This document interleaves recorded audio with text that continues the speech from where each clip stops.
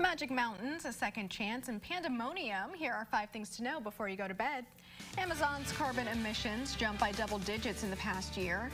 Amazon has promised to go carbon neutral by 2040. It's aiming to put 100,000 electric vans on the road by the end of the decade.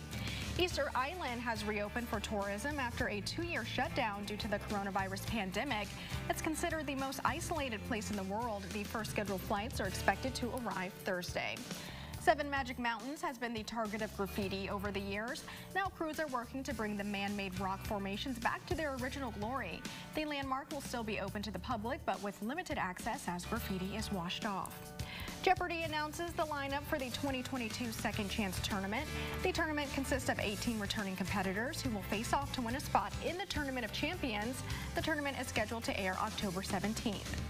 It's panda-monium ×2 at a French zoo. 2 female panda girls celebrate their first birthday. They enjoyed some birthday treats, including 2 ice cakes made of bamboo shots. There you go. That's 5 things to know before you go to bed.